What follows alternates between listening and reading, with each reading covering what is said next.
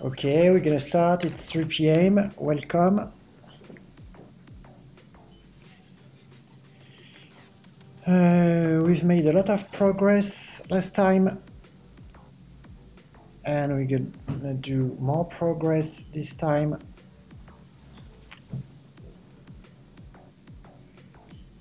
So we should get going. Where's the chat? It's here. So I'm gonna just put the document with all the links to the resources. So I've put it in the chat right there. And it's a kind of a summary of the past steps we have made. And yeah, it provides everything you need to follow along. So for today,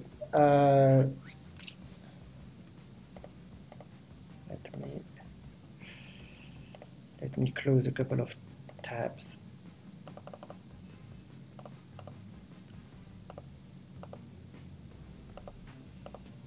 All the tabs actually up. Yeah, so for today, we're gonna try and display in Gephi the results of the text mining we have made in the past sessions. So in the past sessions, we have written some code that extracts and ranks the top words in the textual attributes of the nodes of a network. So to say it in a simpler way, if you have a network, it has nodes. In your nodes, you can have attributes, you know, the columns in the data laboratory in Gephi. So these attributes of your nodes, they can be text, right? And the example we take is the one of a network of Twitter users. Each user has a biography on Twitter, which is written in text. So that what we have written in the past episodes is the code that takes all the biographies of all these nodes, and it just chunks these biographies into words, and then it counts which words are the most frequent, and it ranks these words from the most frequent to the least frequent. Okay, that's where we are, and let me show you the code for that. So maybe time to switch to screen sharing. So that's the plugin. If you want more details on, you know, what is this code about, please look at the descriptions of the past videos. They are on YouTube, and I have made a very detailed, like minute per minute, description of the videos, so you can really jump to the part that that explains, you know, what is this code about. So that's the code for the plugin. It has many folders. The one where the code is there. No, that's not the proper plugin. Sorry, that's the web publish plugin. Sorry, it's up there, I think. Is it?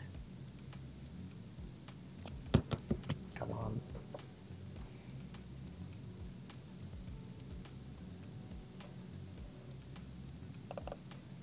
Okay, that's not this one, so let me close it. Okay, I've not opened the project, I thought. So I'm gonna open the project. It's gonna show you how it works. It's super slow. So the project is elsewhere. It's there actually.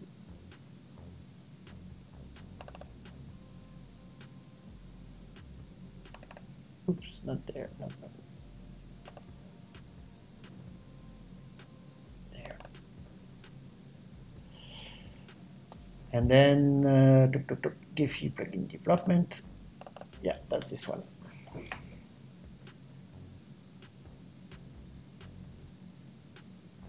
And inside this thing, you have one module, which is one plugin.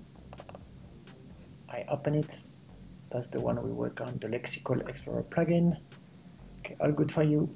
And so I was saying that the code is in the source package, and it's there, network. So this file that I just opened there, this file is where we have the code that takes a network and finds the top words of a textual attribute. And the file above this one is the one that creates a panel, so a window that we can see in Gephi. We did that in the first episodes actually of the plugin of the live coding. So what we need is whatever happens in this word extraction code should the results should appear in the window. So I'm gonna think with you about how to do that, and I've not thought about it during the week because I'm busy writing a paper and giving classes, so I didn't think of that, and that's what we're going to do together today. So as I say, this one is about showing a window in Gephi, and at the moment it's completely empty. There is just silly hello, welcome to my plugin. And where is the code that creates that? Well, actually you just click on source and you see it. This is the code that generates the window. So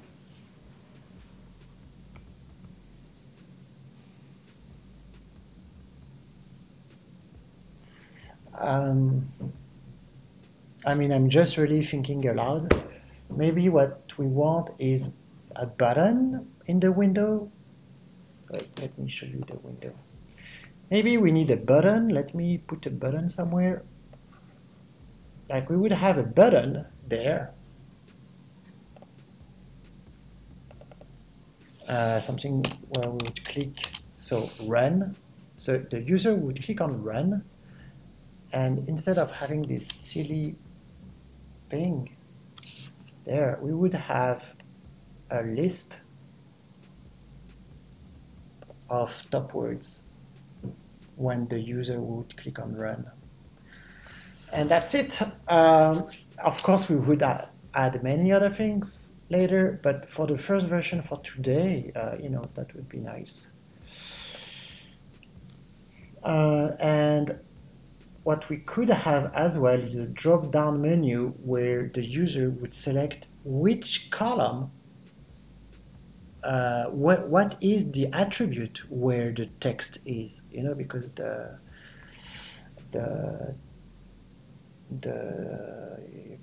each network has different attributes. So we need to ask the user what is the name of the column of the attribute where the text is. So maybe we could add a drop-down menu. Let me show you where, so that's NetBeans, and on the right you have all the user interface elements we can use, and I'm sure there's a drop-down menu somewhere.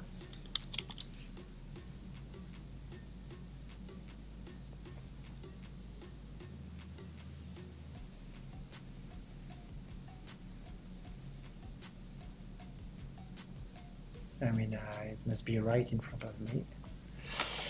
Label, out button, toggle button, check. Oh, maybe list. Maybe that's a list.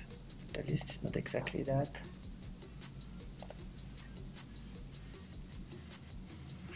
Well, we'll leave that for later because I don't want to spend a full hour just getting bored with how to create a drop-down menu. Instead, we're gonna really do what we see there, like clicking on run, and it gives you a list of top words. So we're gonna give it a proper name, run. So this is where you have the properties of the UI elements, and this is where you can modify them. So let me zoom there. So the name of the button is J button, J button as a default. We're gonna change it to run button. The event is when, so when you, this is where you can create a lot of actions for when anything happens. So what we want is to associate an action when there is a click on the button. So action performed is when there is a click, right? So we're gonna, just doing that is gonna create a method, or you could call it a function, that will be called run button action performed. It's going to be an empty function, but inside this function we can just write the lines of codes that will trigger the lines we have written last week that take the text from an attribute and compute the most frequent terms. So that's it. As you see, it has created, and I'm going to zoom in for you, it has created, I think it's better here. Yeah, it has created a function there, which is empty, right? This function will be triggered each time somebody will click on the button. And what will it do? Anything you write there. So we want it to run, we want the function to run this file, the file we have written last week and last week's actually. So we don't want that it imports a file, right? The import of a file is just for us to test the plugin, but of course the user would have a network already in Gephi, doesn't need to import anything. So I'm gonna cut the code into two parts, the import code, the import code and the data processing code. So as you see, I've just closed with this curly bracket there. Can I zoom in a bit for you? I've just closed the function that starts there, and which is called import from file, and it's fine with me, we're gonna keep it. But the code that comes after, it's just sitting nowhere, so we're gonna insert it. So it's a public function, void because it returns nothing. Then we can give it a name to this function,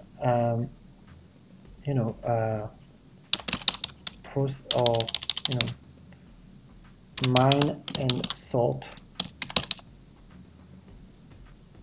textual attribute. So it could take as a parameter the name of this attribute. So the name is a string, so attribute name, and then the method starts with an opening curly brace. And then it complains that yes, it doesn't know what a graph controller is because we defined it before. so we can just copy paste exactly that to here.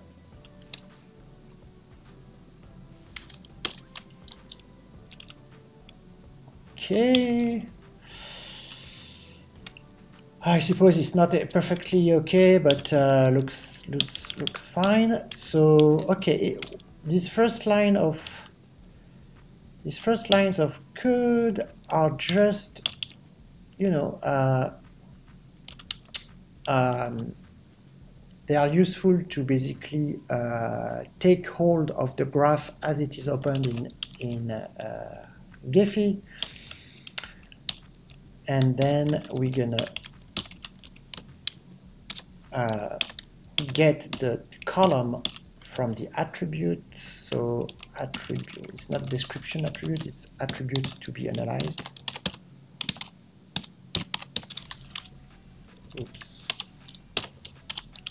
And take the graph model, get the node table, and then get the column, but not description, you know, the column that has been given as a parameter to the function.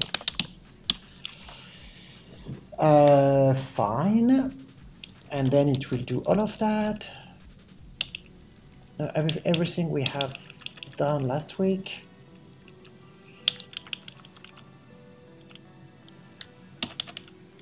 So why does it complain about description here? Tokenize, there is an unreported IO exception. So let's okay, that's fine. I should change my code so that it doesn't do that, but that's for another time. Perfect. Oh, maybe we should also add the language. That would be nice. So let's add the language. Lang.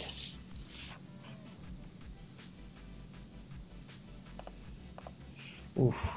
Well, okay, and we're going to assume there is just one language. Oh, that's not good. Maybe there are more than one languages.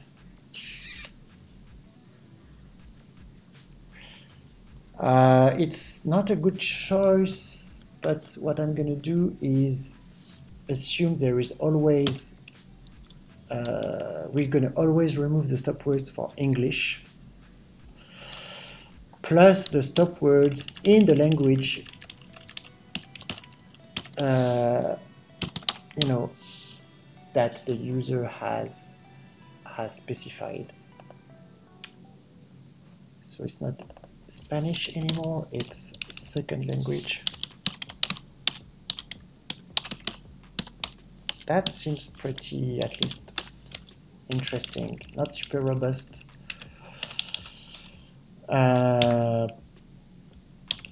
But interesting. Okay, then the code works. Then we're gonna take the 10 most frequent terms. So maybe we should make it a parameter. So I'm just moving up. Max number of terms. That's an integer. And instead of having the 10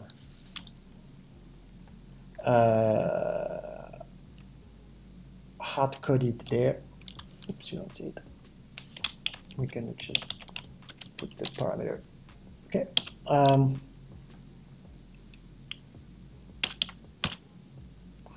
Okay, so the question is, oh yes, what is this function returning? It's gonna, in my view, it could just return, you know, a text string where each line is a term, and between brackets we have the number of occurrences of this term. So let's do that. So first let's do that. Yeah, it's not going to return nothing, it's going to return a string, this function. Second, we don't want this thing just to print in the console this thing. We want to actually, we want the string, we want to have the top most frequent terms in a string. So we have a string builder in Java, which is a pretty nice thing. It helps build string in a way that that is memory efficient, because string manipulation can be pretty, it can slow down things. So a string builder helps in this case. And so for each text fragment that we collected, we add it, we append it to our string builder append. So what do we append? We append the term itself, so the key.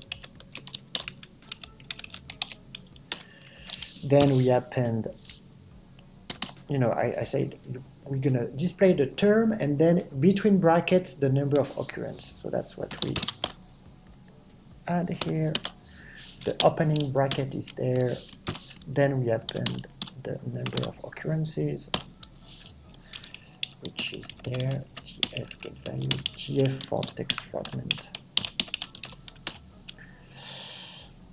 Yes, pretty nice. And then we close the parentheses.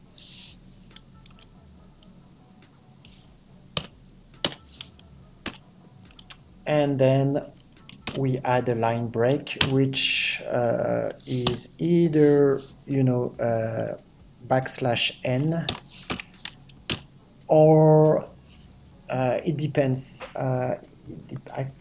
It depends. Either that or the HTML for you know, a break. I'm not exactly sure. Anyway, so. And then it's going to stop when we have reached the maximum term, and then it's going to break the loop, and then we can return. The function is going to return the string builder as a string.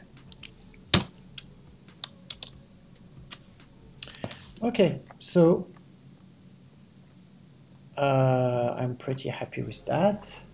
So now we have just to call this function from the run button,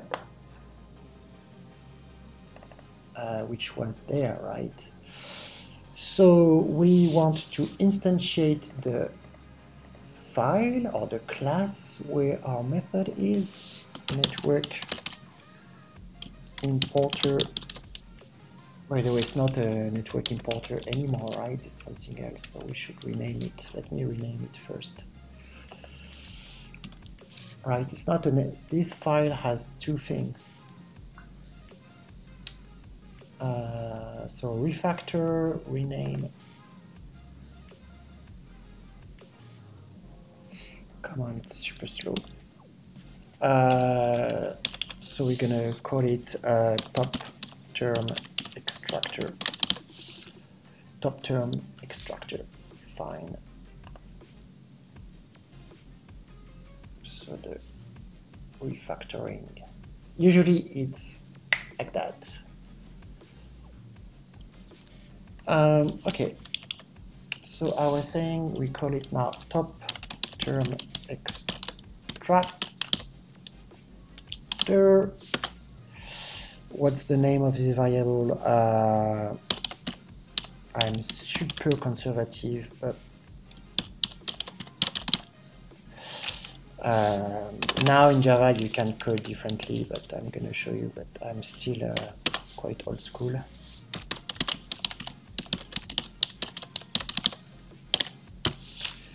Okay, so that's how you instantiate a class in Java, but you can do it in a simpler way.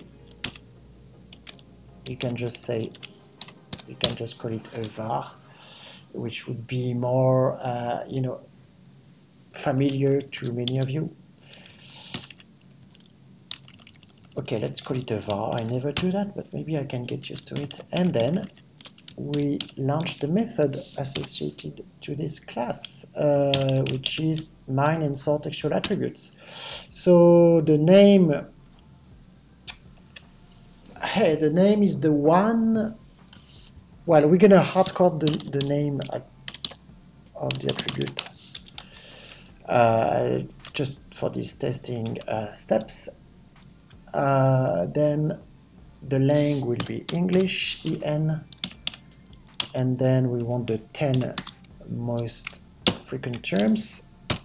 So it's gonna, why? Oh yeah, it also, again, it wants a kind of, yeah, fine, never mind. You know, in Java you have this thing where you catch errors. It creates these ugly blocks of code, but you get used to it. So, okay, it has launched the function, and the function returns a string, but the string, we have not stored it anywhere, so let's do it. Top terms as a string.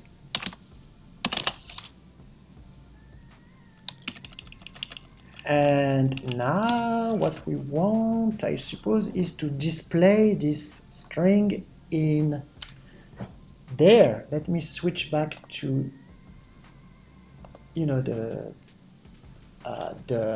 how do you call that, the aperçu in French, preview. To the preview of our plugin, we would like the top terms to appear there. So what is the name of this big label? Again, we can find it there. No, there. So code, it's called glabel1, which is not super useful. We're gonna call it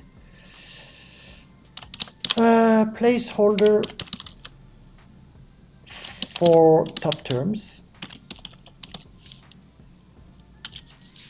It's an ugly name, but it works for me. And so I'm switching back to the source, you know, the code behind this preview, behind this thing. And I'm sure it's not going to work, but you know, so this is the label, the name, and we're going to set text. Suppose we can do that. Set text. Well, the top terms are string. That's what NetBeans suggests. I mean, NetBeans has auto-completed what we wanted to do. It's super useful. And I don't know if it's gonna work, but it seems pretty okay to me. Maybe it's not gonna refresh. That's what I fear. I mean, many things can go wrong, but we can try it. Before we do that, I see an error there. Yeah, because basically, do you see it? Yeah. So when the lexical explorer top component, so the window, is being created, we had done that, this thing here, which is nice, but we don't do that anymore in any case. So I'm just going to remove this line. We don't need to import a file. It's just for test purposes. So I remove that. So are we clear now? No, we still have. Do you see it? No, you don't see it. Oh, it has disappeared. We had an error sign. It has disappeared. So now I have to remember, how do we compile and launch a plugin in Gephi? I think, I think I have written that in the, in the document that I have put in the chat. So let me retrace my steps with you. Yeah, I'm sure I did that.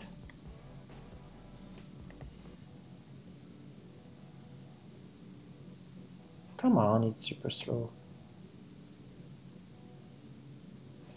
So to run, yeah, that's nice. To run the plugin in Gephi, you do clean and build on the plugin, and then on the command line, you do, Yeah, so let's do that together. First, we back to NetBeans, and we select the plugin and we do clean and build. Right click on the name, clean and build. It's going to compile the code we have written, and it takes it's super quick.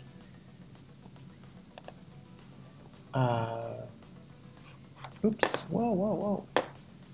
A window. I have a big window opening in the wrong place. Yeah, that's better. I want to show it to you.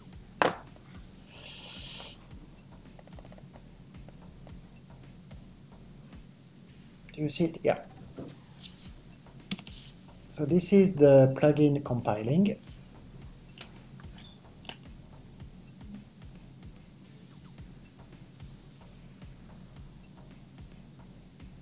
It should be quick because we have not much code in it. Allez, come on.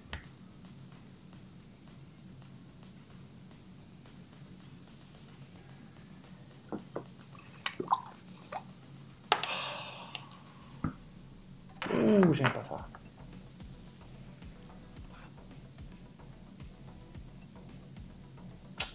Okay, that's really ugly. I know what happens there. Oh, that's ugly. So what it means is that my code from the code from my dependencies, the libraries that I have imported in the code, they have been written in I have written them in a version of Java which is more recent than the version of the code of the plugin we're using, and it's incompatible. Oh, I hate that. Maybe that can, I don't know, let's see. Maybe that can be fixed by upgrading or augmenting.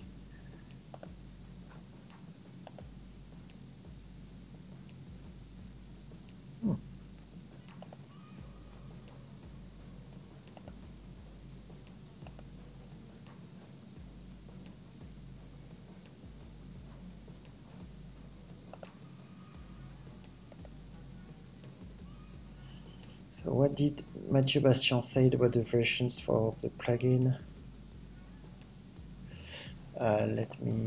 He had a Slack comment on that.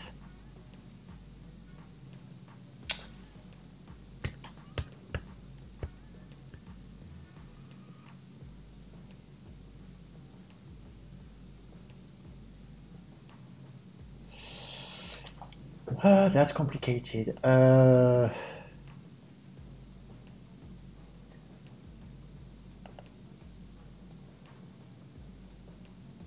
surprised we can't.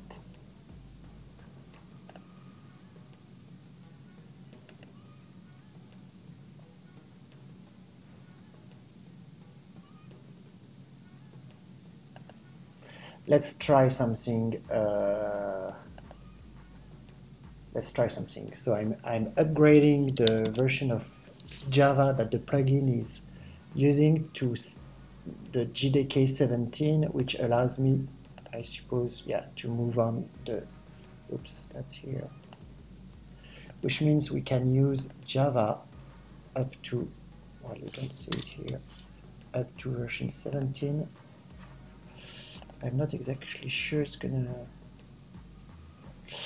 And now if I clean and build, everything should be, my dependencies have been written, I think, in JDK 17. Let's see.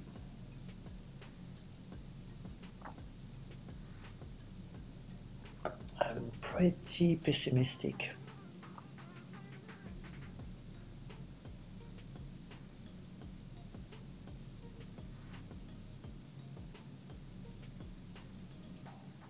it could run there, but then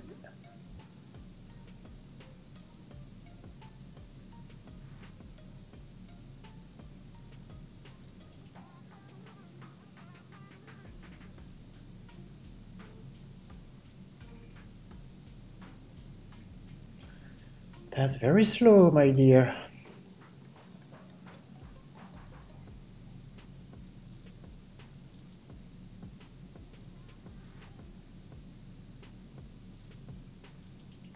Okay, we have different types of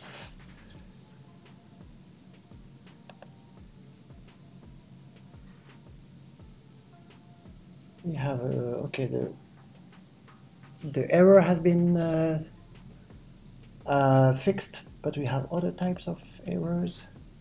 Top term extractor line 95. But what does it complain about?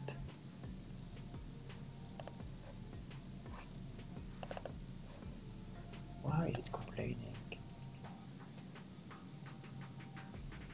Found row type array list. Missing type arguments for generic class array list. So weird. No, I don't get it.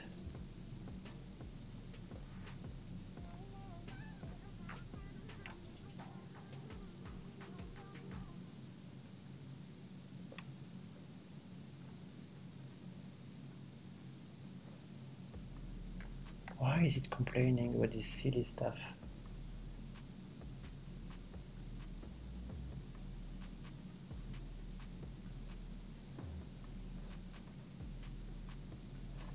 Super strange.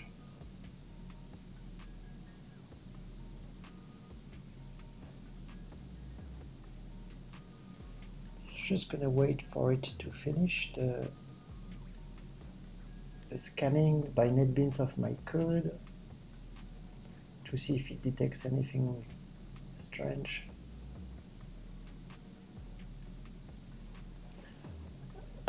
And I'm gonna redo the cleaning in the building.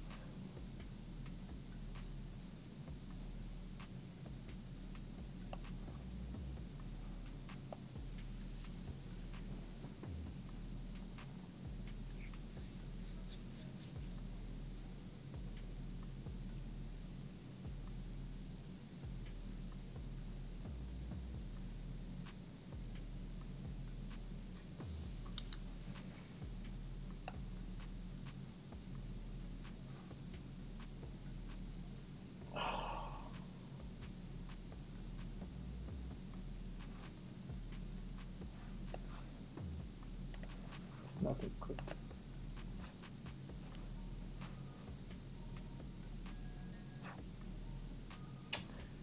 So I'm working in a from the start. I have this project in a drive, a Google Drive on my. I'm gonna close the project and move it outside of the drive because I'm a bit afraid that I'm running into issues that have nothing to do with my code, but it might have to do with the fact that the files on my computer are hard to access because they are on a drive. So let me just do a very quick copy paste or just in my documents.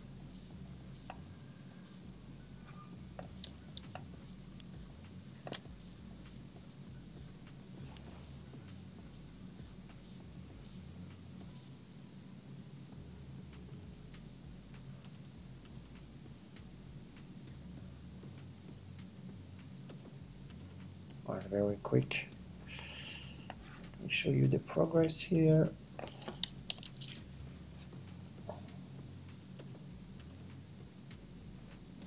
So I'm just moving my plugin, right? It's not big, 105 megabytes, but it's enough that Windows has, issues. Come on, it's just.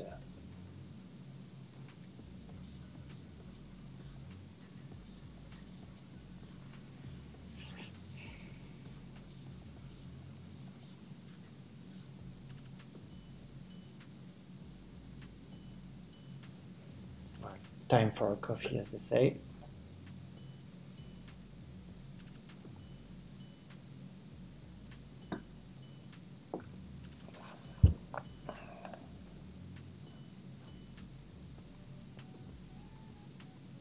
Come on. Super simple.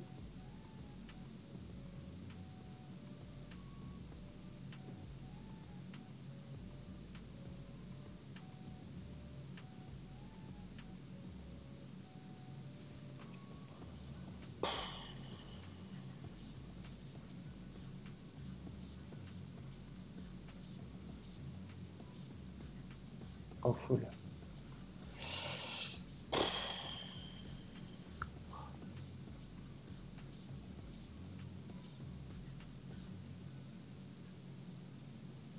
How to move 250 megabytes in 1 hour.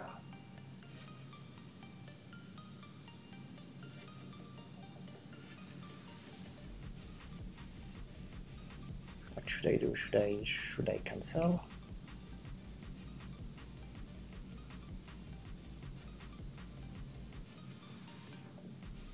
Why is it taking so long?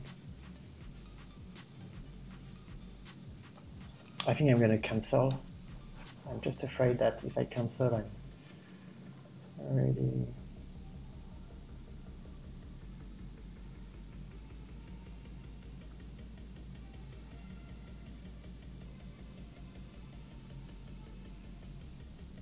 I'm gonna cancel. I can't wait forever.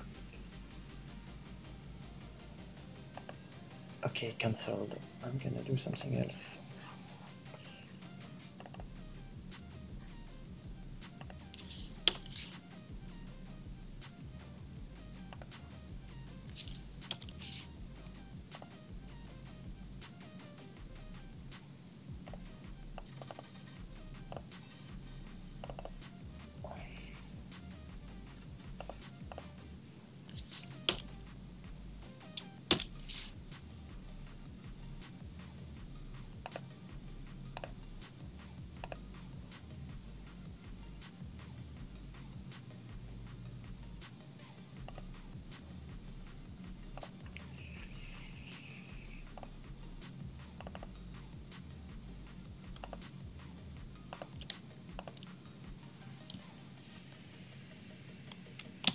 So I'm gonna do a copy and paste, which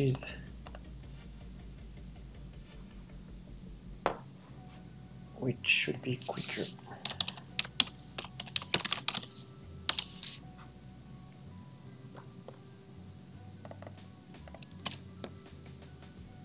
Yeah, definitely.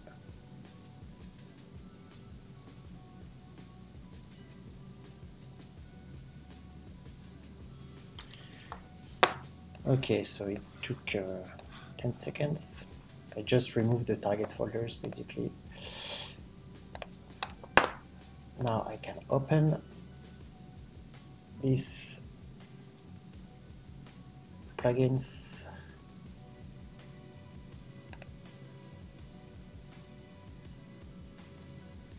in my documents.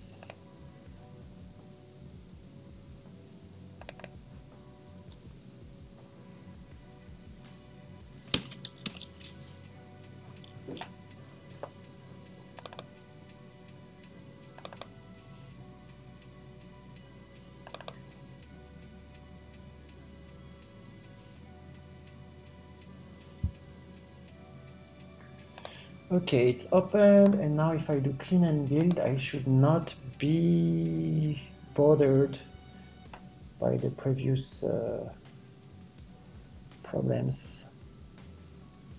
Other problems will happen, but not these ones.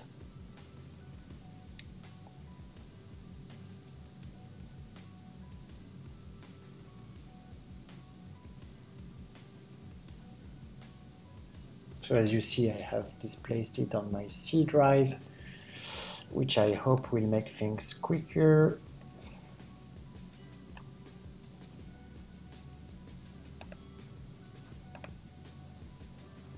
So it says I have an unreported exception. I think I understand why, but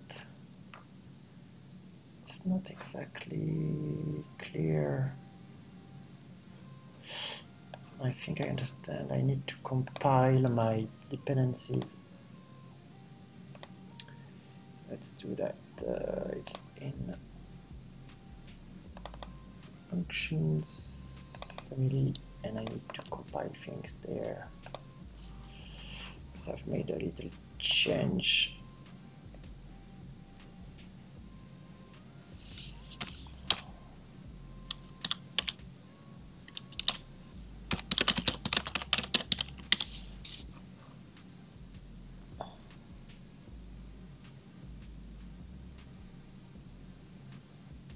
So I'm just recompiling my Yumigun dependencies, especially the ones that contain stop words,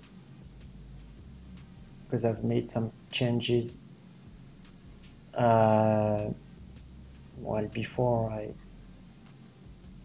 started this stream, and it seems these changes have not been taken into account, which would account for the errors we see.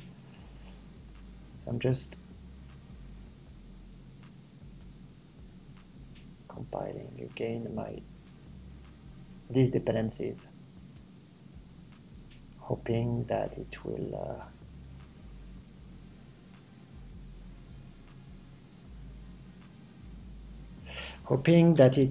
stop causing issues in the plugin that makes use of these dependencies.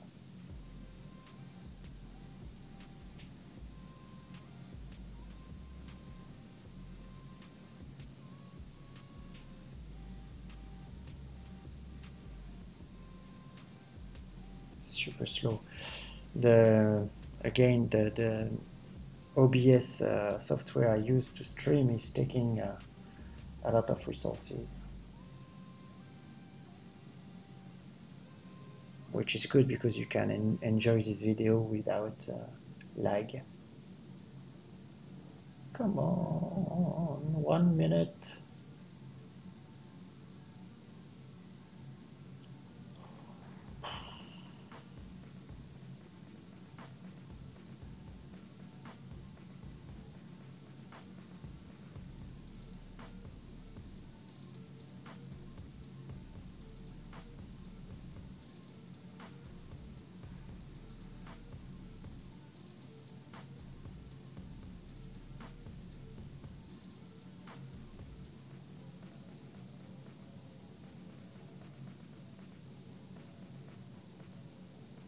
Almost there.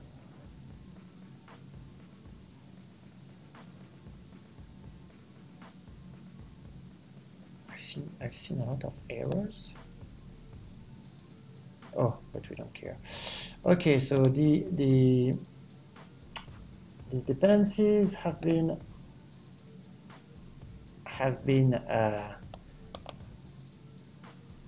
kind of updated. So maybe they will stop causing issues now.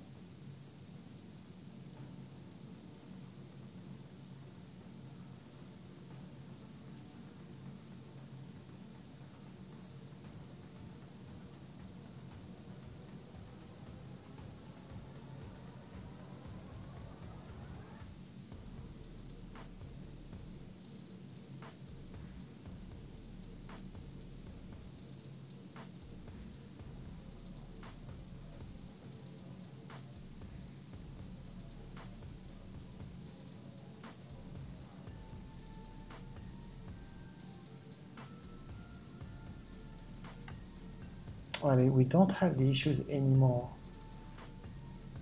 but we have other weird stuff. Why it's not supposed to complain about that? Oops. I mean, this line of code is perfectly cashier. So why does it complain? Never seen that before. That's why kind of strikes me as a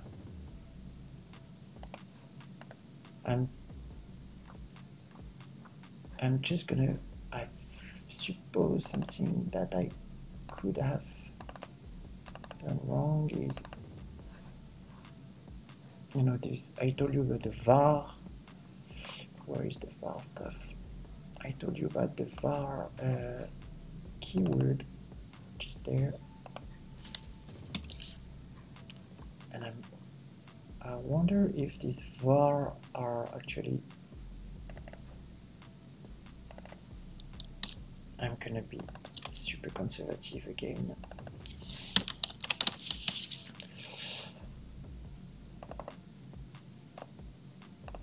And I'm back there. Why is it complaining? I mean, not mad, right? I'm completely allowed to do that. Super strange.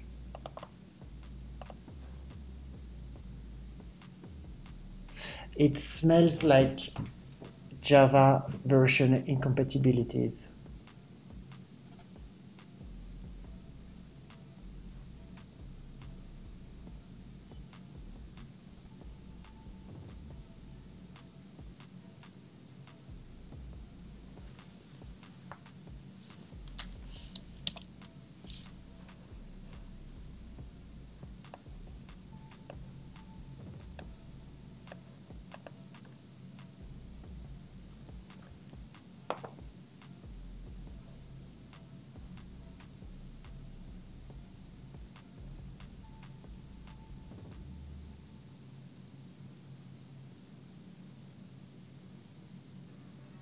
Unchecked conversion.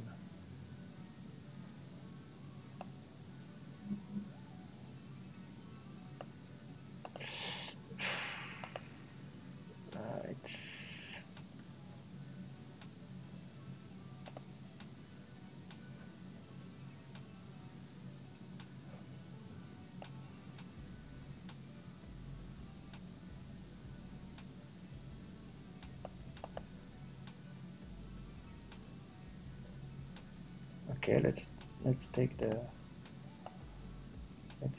let's do some Googling.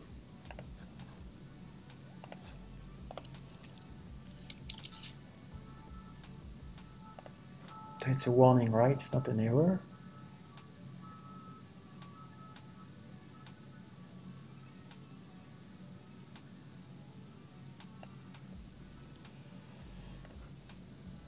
Let's do that.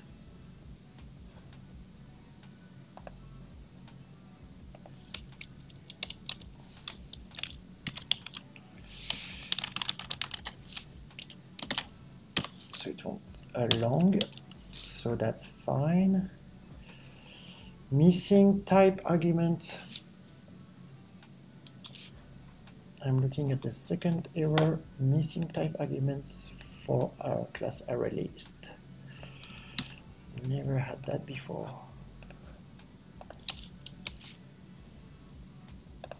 That's a warning as well, so it shouldn't prevent, yeah, exactly. It shouldn't prevent the code from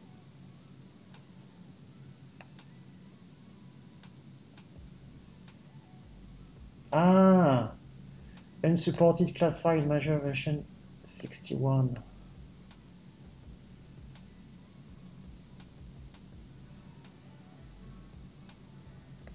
So 61 is what? Java versions.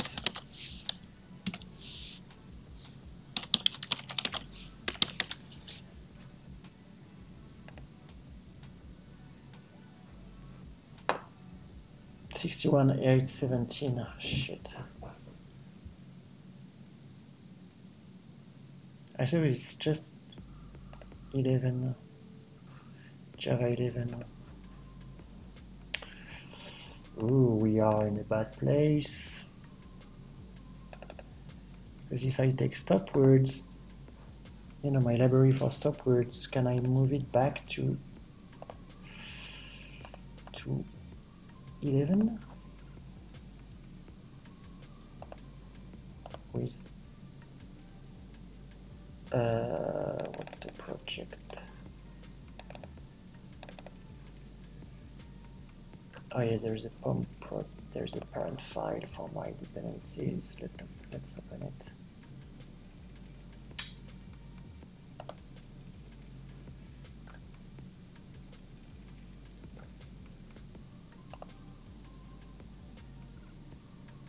So I'm gonna check if my dependencies could be downgraded to Java 11 to avoid these mistakes.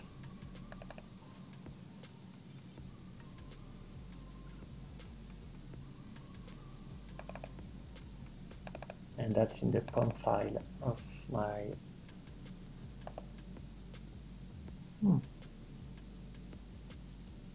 Okay, interesting. The version of Java is not declared. Oh, it's declared in functions. Oh. It's declared in a POM file, which is even more above.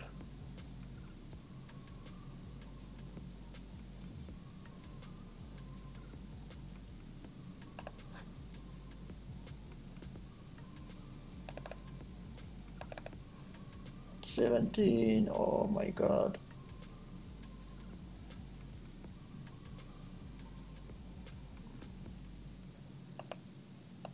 So maybe I could just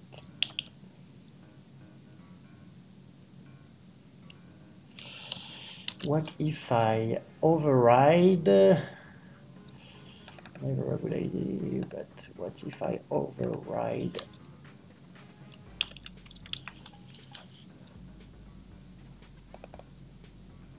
properties?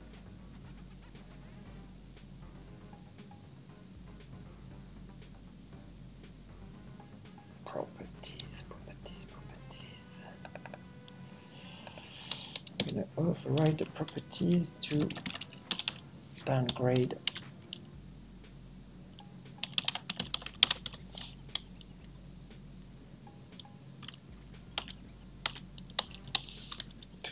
to 11 just for the Yumikon dependencies.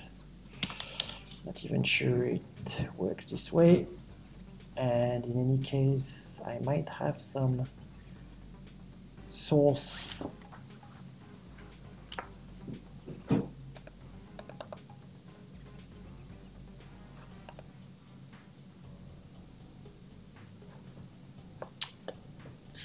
maybe it's gonna work, I suppose not, but who knows.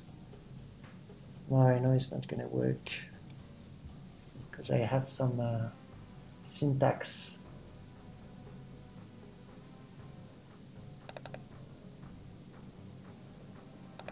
Oh, that's really painful. 17 as well. What if I downgrade to 11? What does it say?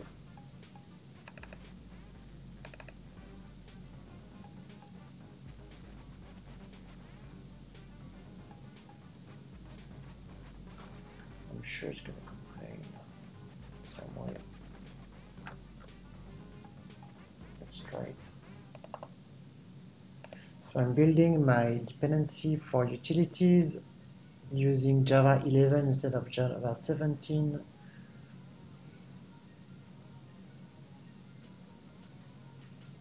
And I see if it works.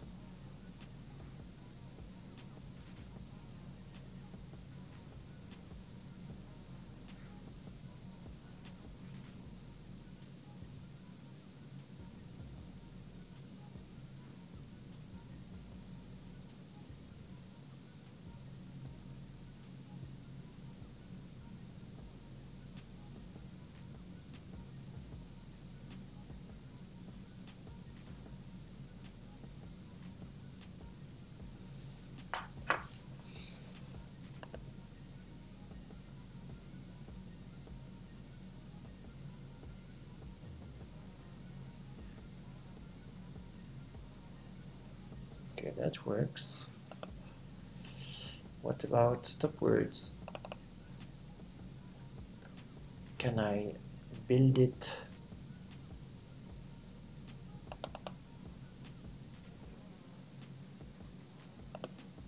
with Java 11.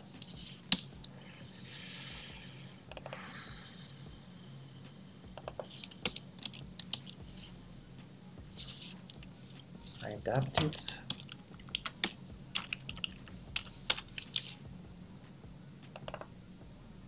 Let's try it.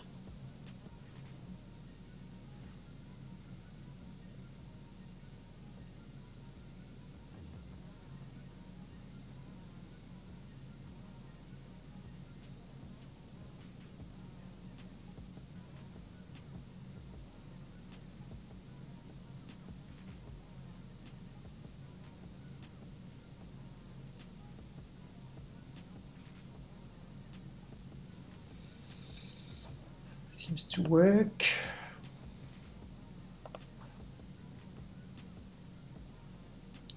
So I end the tokenizer, the Union tokenizer. Would need. Oh, I hope it works as well. Not sure at all.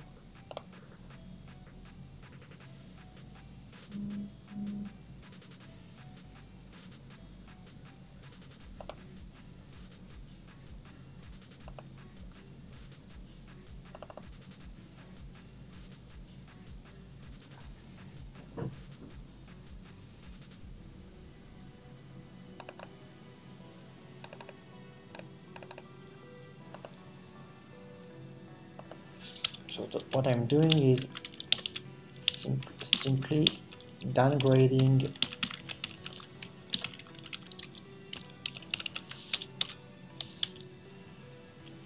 the version of Java for this. Okay, and there we have an issue. Okay, just in one place. Yeah, of course.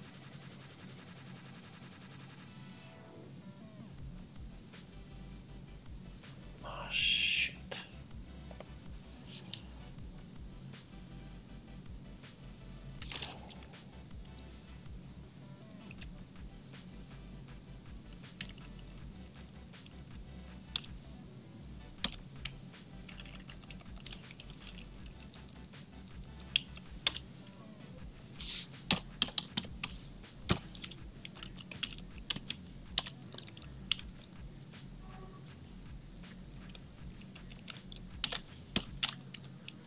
So I just have to change the syntax of my libraries so that they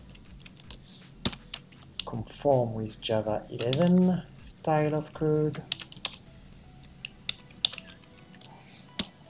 Not sure I'm obliged to do it, but can't think of the proper way.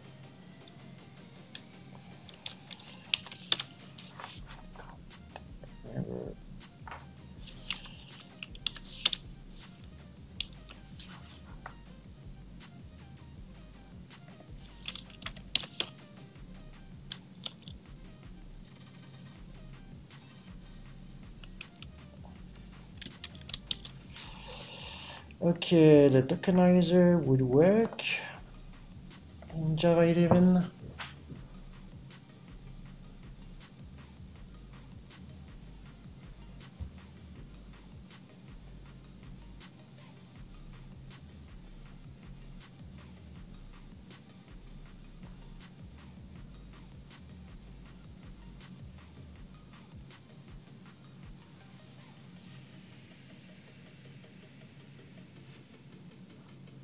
Okay, now if we start to clean the plugin, do we have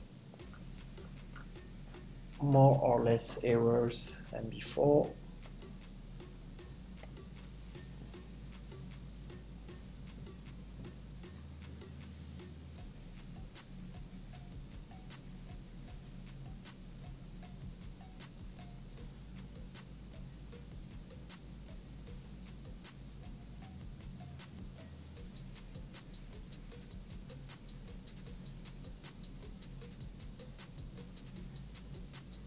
Okay, we have warnings which are fair. Still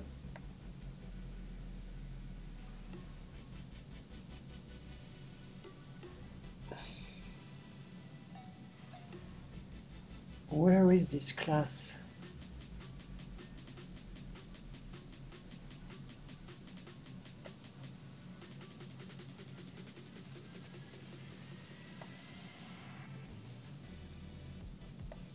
Maybe the model and the tokenizer as well. Okay.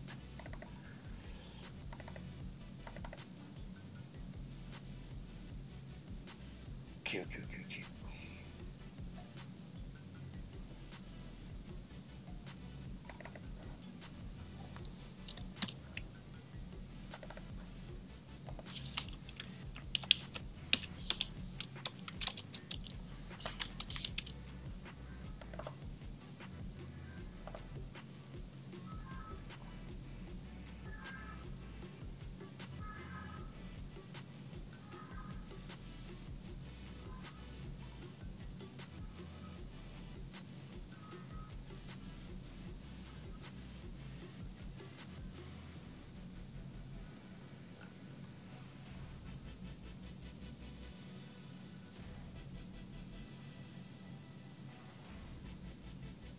Fine.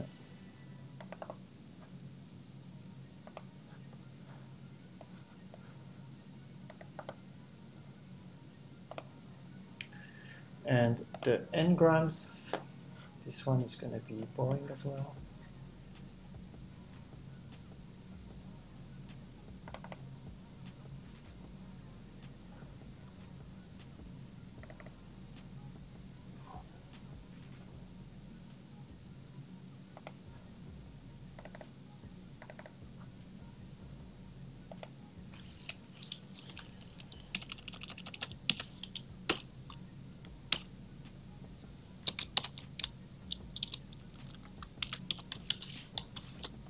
Come on, don't fail on me.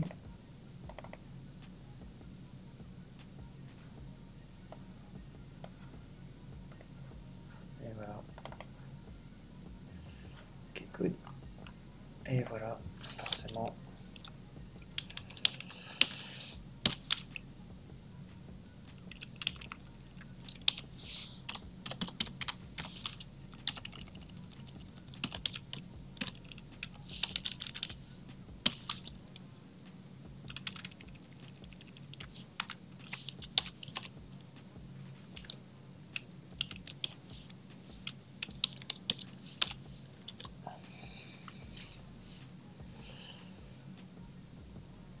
Okay, not too bad, not too long.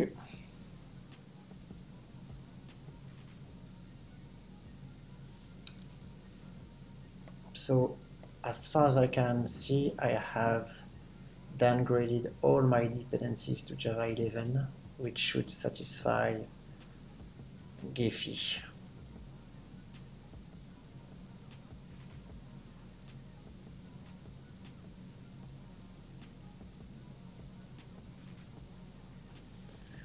Okay, so is the plugin compiling now?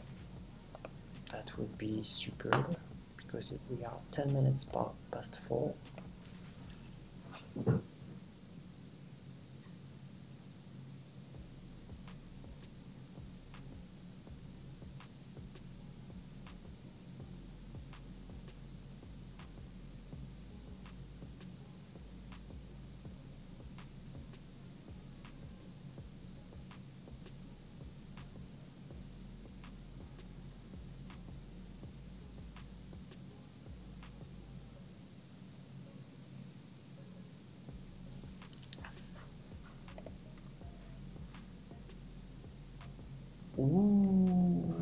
looks good.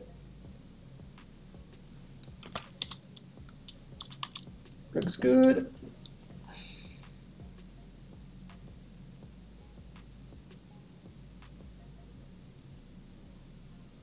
Fantastic so far. Fantastic. The plugin has compiled and the errors were exactly the one we treated, which were that the dependencies I had coded and imported in the plugin were using Java 17 types of syntax, while Gephi is at Java 11, so it doesn't compile and understand Java 17 type of syntax. So what I did in the past 20 minutes is opening my code from these dependencies and compiling them down to Java 11. And yes, it fixed the issue. So now we can go with the last steps of the test, which is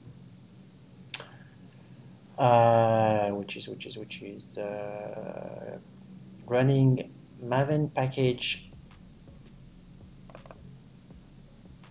on the Gephi plugins parent project. I'm just following, let me show you. I'm just following what we had seen here from our past episodes. Maven package and then the run. So let's do that. Oops. So running Maven package. Oops, Maven package.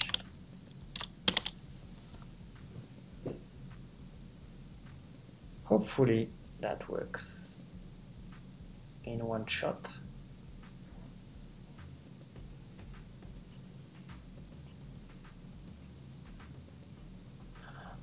It might take ages because I've removed the target packages just to make it easier to move my project from Google Drive to a local drive. Let's see. I suppose it's going to take ages.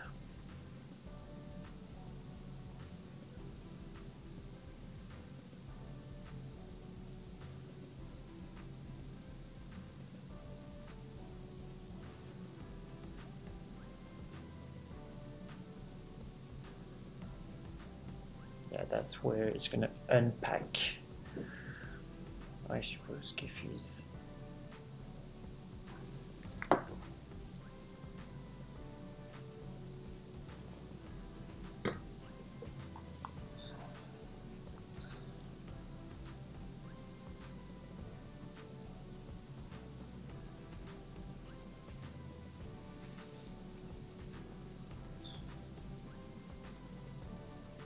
By the way, as you see, I still use Gephi version 0.9.7, even if a few days ago Gephi 0.10 has been released.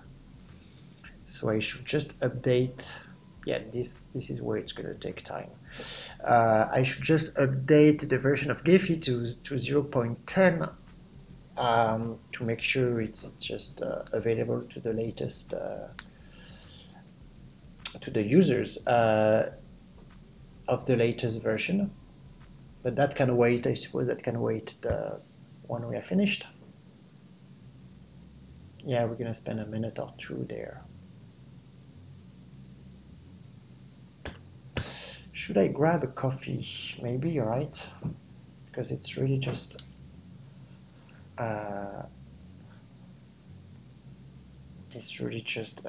Gephi getting unzipped, which is not super exciting. So I'm back with a coffee.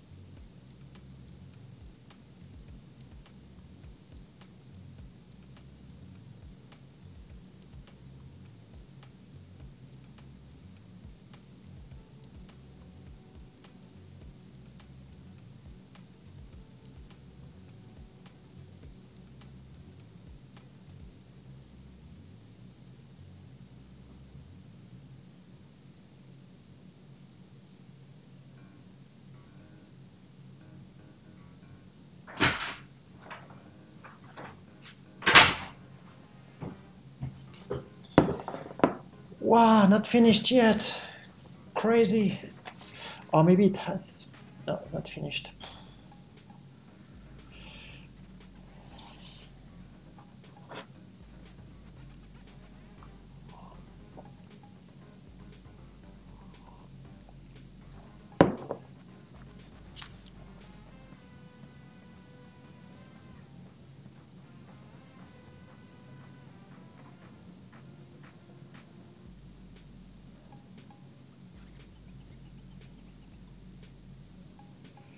Come on.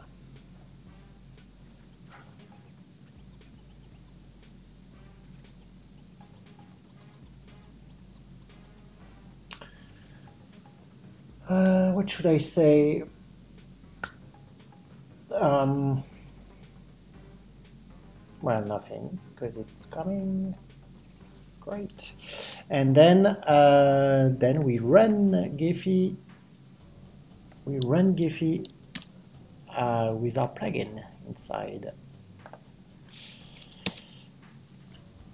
It took 5 minutes to package Gephi. Just to repeat, you do that just once, right?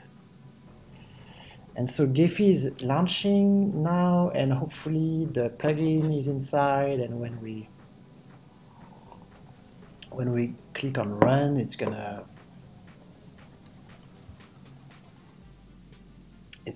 analyze the textual attributes of the nodes of our networks.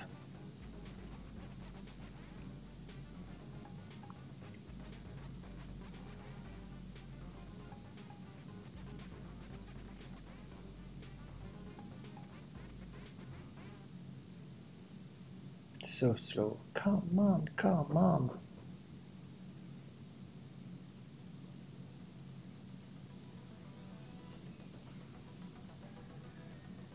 Do you imagine how slow that would be in Python?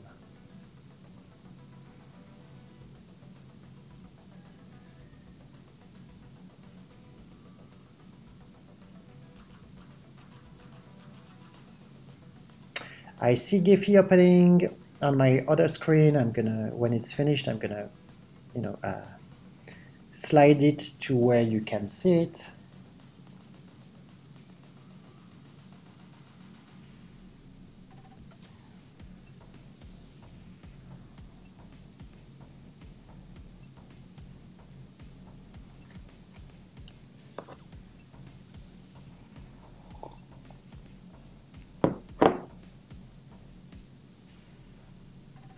Come on.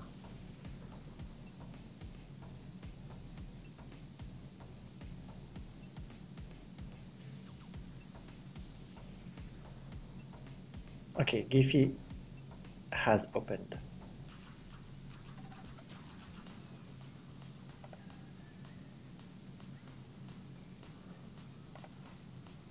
It just take its time. Okay, you can see it here. That's Gephi. So we need to open a file where there is a description module, where there's a description attribute. Why? Because if you remember in NetBeans, let me show you. Show you there. Where were they? Yeah.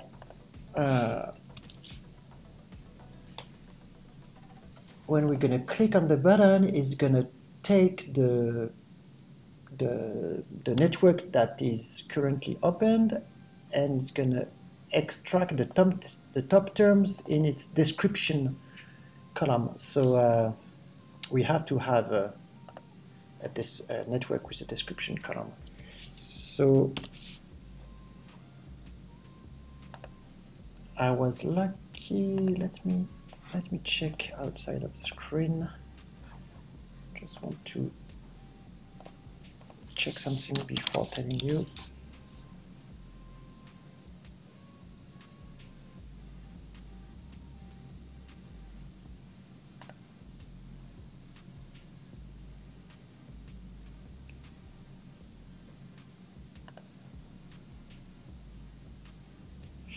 Yes, so it's Flef from what's his?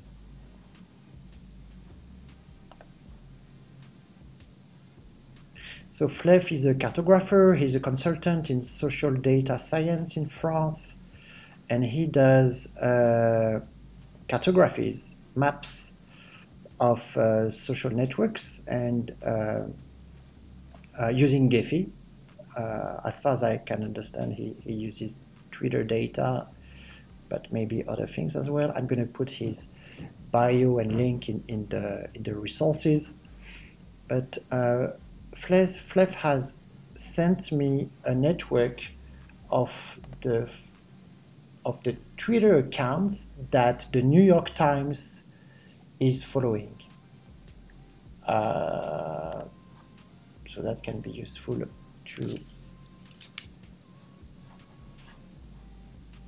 to play with our plugin, to test our plugin. So I'm just gonna find this network of the Twitter accounts that the New York Times is following, and I had a look at it. Basically, the New York Times Twitter account is following New York Times employees.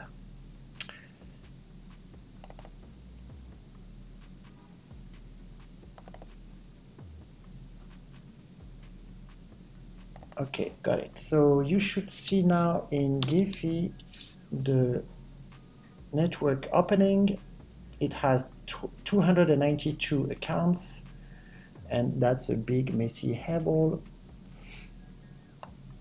So in order, okay, we see here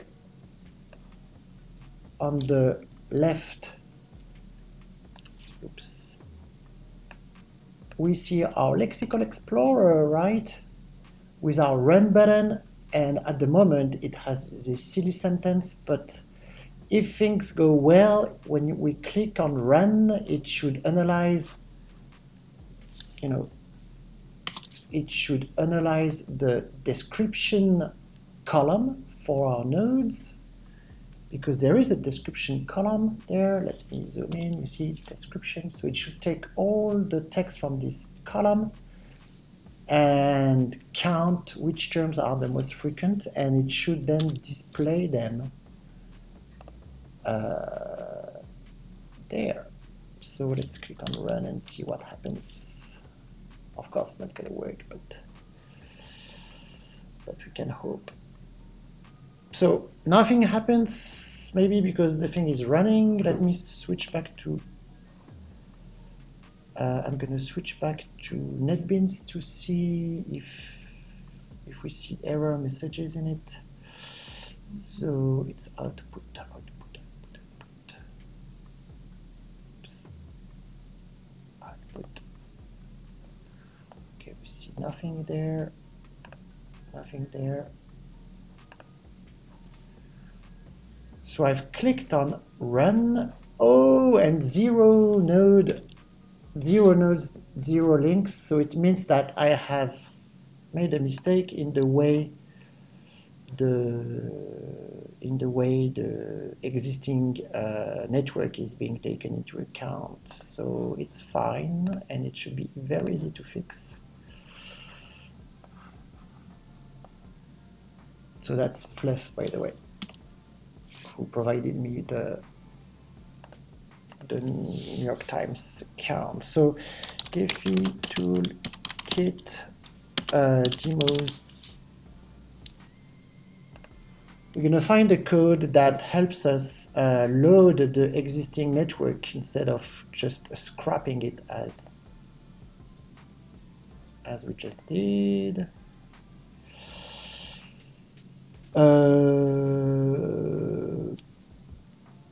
Yeah, filtering maybe.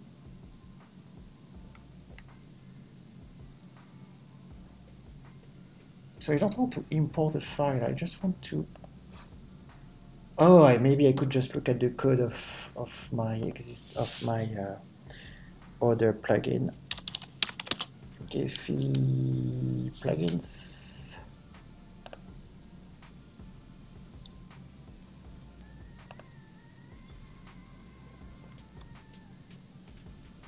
web publish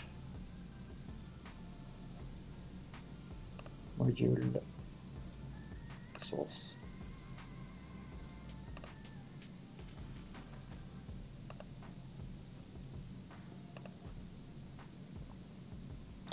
Where was it? Where was it? I suppose here. Not here actually. Maybe more here. No. Come on. Yeah, something like here.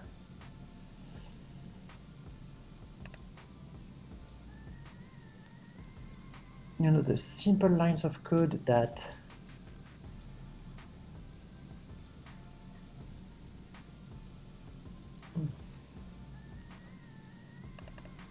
yeah, okay, that's here.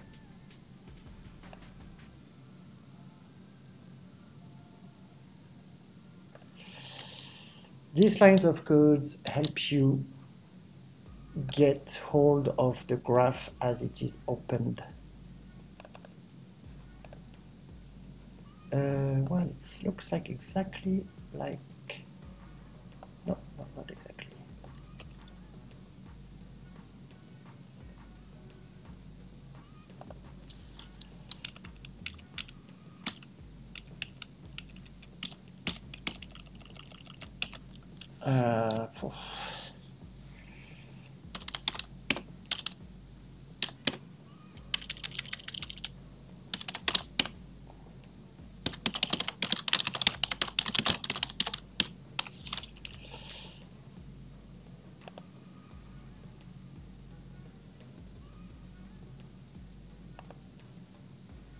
Very fine, and then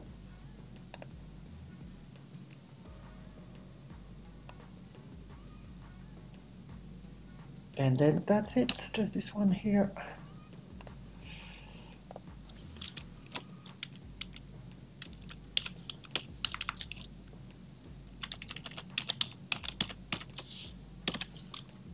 Perfect.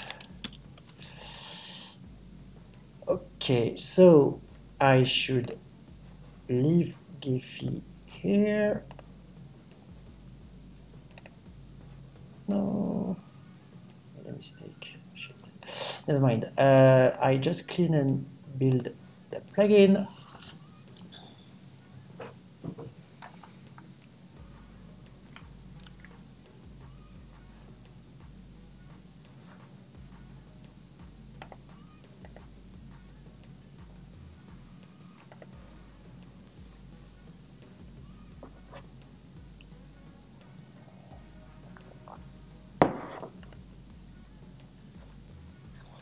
So everything is slow on my computer.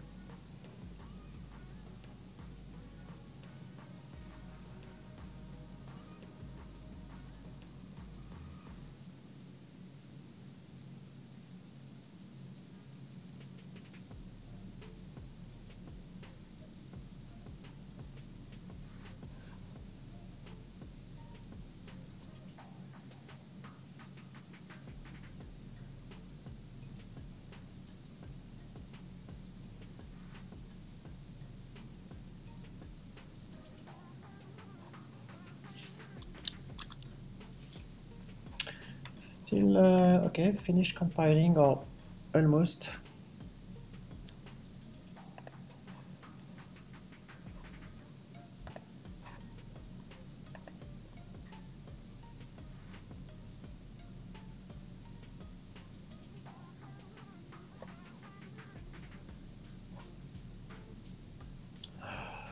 Come on.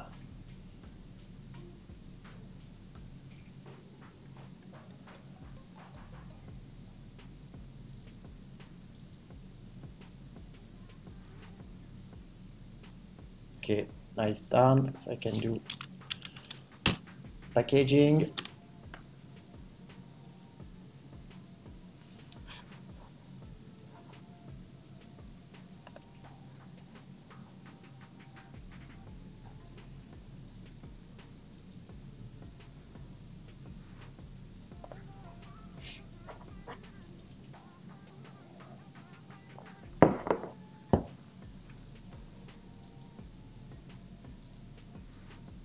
That should be quick because we don't have to unpack Gephi again, so that should be relatively quick. Look at that. Fantastic. Hurry up. Yes, thank you. Superb. Come on.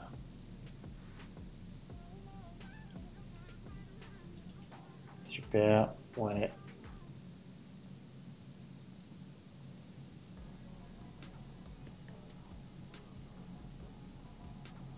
Allez, come on.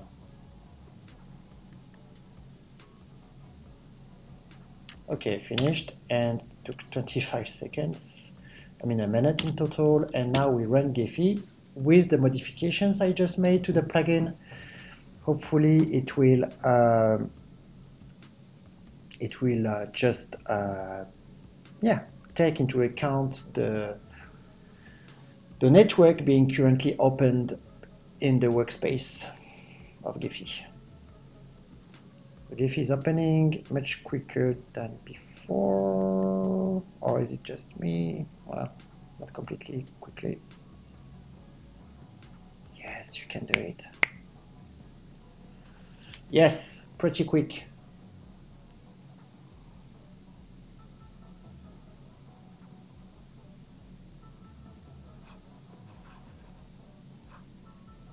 That's it? Oh no, yeah, the window is here. Yeah, I opened the New York Times Friends network.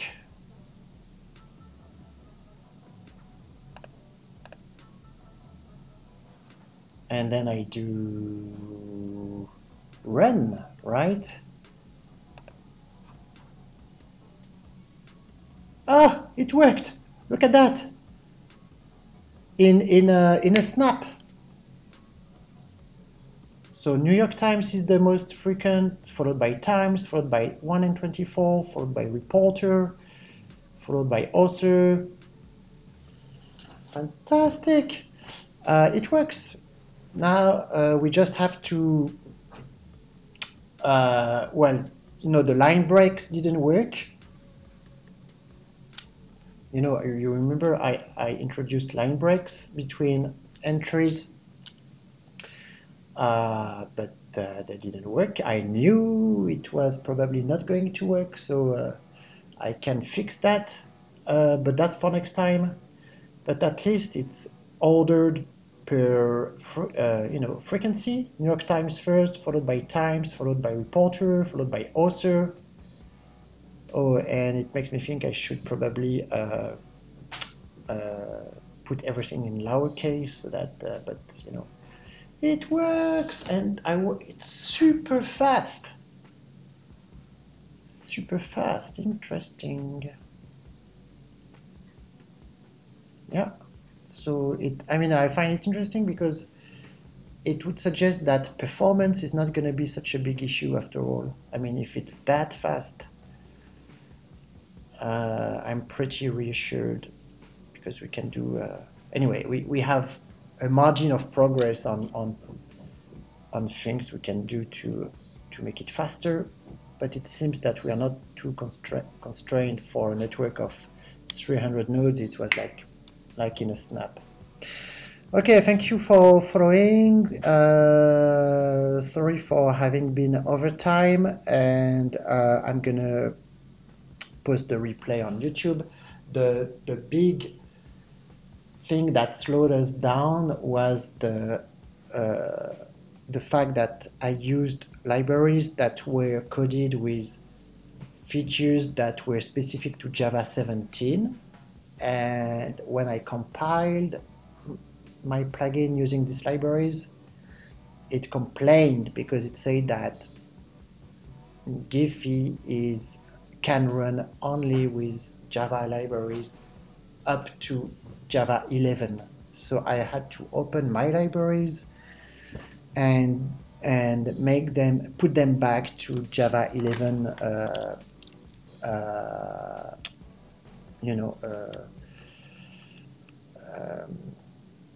kind of norm, and then it worked. But that was apart from that, it was pretty pretty successful, right? See you next week. The steps for next week would be to, I don't know, continue working on the interface. We're gonna add a drop-down menu for so that the user can select on which column they want to run the text mining, and we're gonna fix these line breaks and maybe other stuff. But that's and the language as well. People will be able to choose the language they want to use to remove the stop words. Thank you, Veronica. Thanks as always for being here. It's really encouraging. Yeah, and as you see, it's slow, but we definitely make progress. I mean, it works. Next time should be, I always say that, but next time should be pretty satisfying because we're going to do some simple improvements to the UI that should really have an immediate impact on how comfortable this is to use the plugin. Okay, thanks a lot. See you next week, hopefully. Bye-bye.